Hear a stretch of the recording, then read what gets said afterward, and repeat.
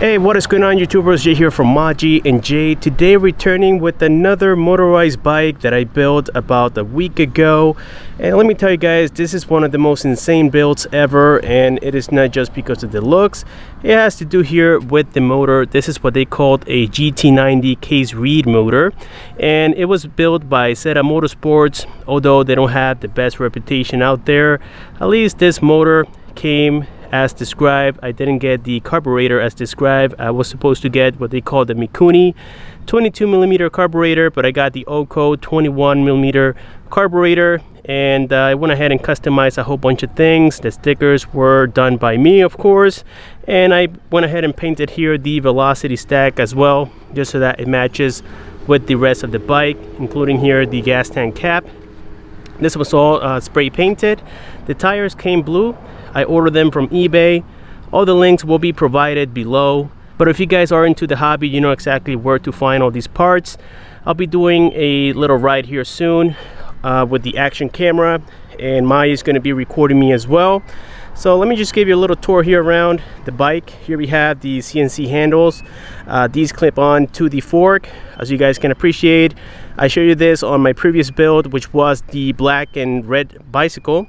Here I have the UMIDIGI F1 phone. I am testing it currently here, at least the GPS with this speedometer application, and it's working great so far. We got the thumb throttle again. Here we have the clutch handle. I got the lights from Amazon, just like on the previous bike. Here we have the dual line brake handle again, and here we have the fork. The fork was ordered from Amazon. Here we had the disc brakes on the front side, and now we also have disc brakes here on the rear side of the bike with the caliper, and this is all working as intended, guys.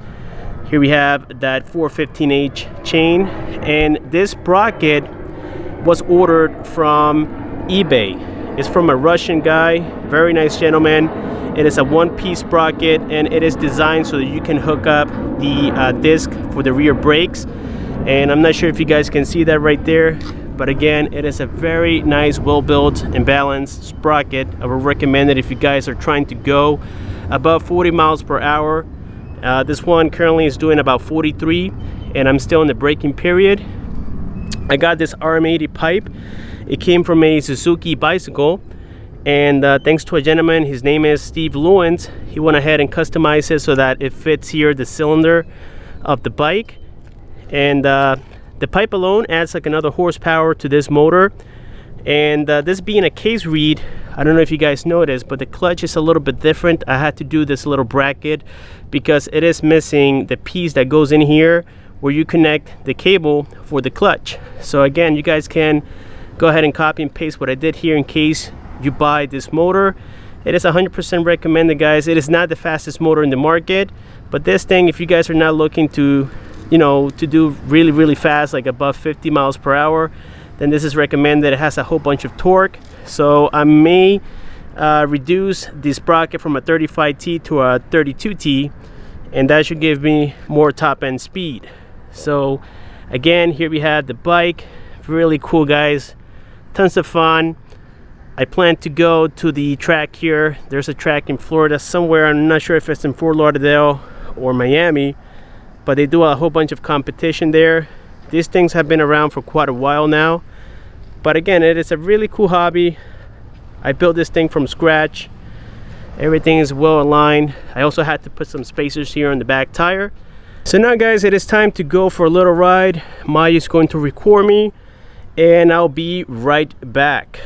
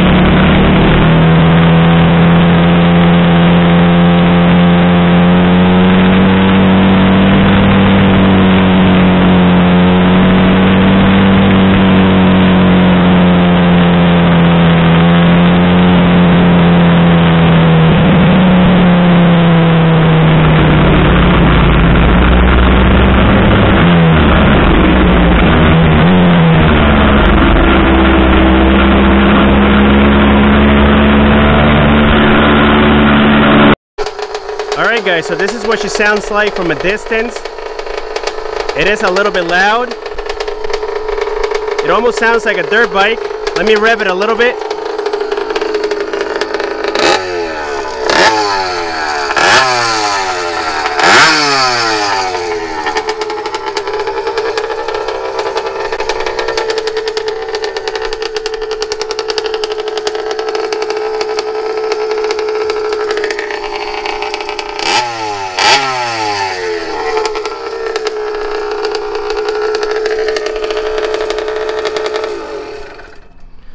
Well guys, thank you so much for watching. Again, stay tuned for more. I come in with a whole bunch of cell phone reviews and electronics, just what you guys like, but I couldn't resist to share this little hobby that I got into, which is very entertaining, at least for me.